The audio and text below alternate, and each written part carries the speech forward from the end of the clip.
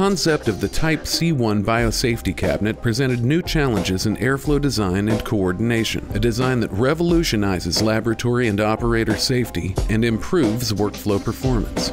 Operator safety is maintained by negative pressure airflow into the cabinet, drawn below the work surface into the air inlet grill.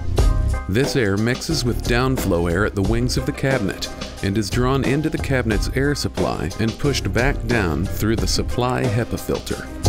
Downflow air provides clean, laminar air that bathes the sterile work zones. Above the working area, the air is positively pressurized and is measured as downflow by the certifier to meet NSF ANSI Standard 49 requirements.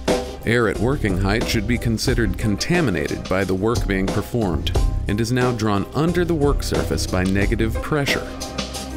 Air above the wings of the three-piece work surface mixes with incoming air and is recirculated back into the supply airflow system.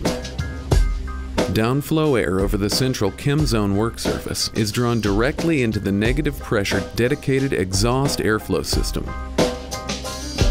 The recirculated air is drawn up the back of the cabinet and is controlled by the supply blower.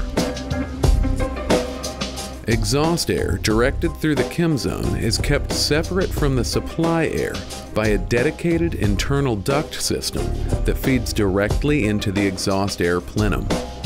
The exhaust air is directed out of the cabinet through the exhaust HEPA filter by a separate exhaust blower.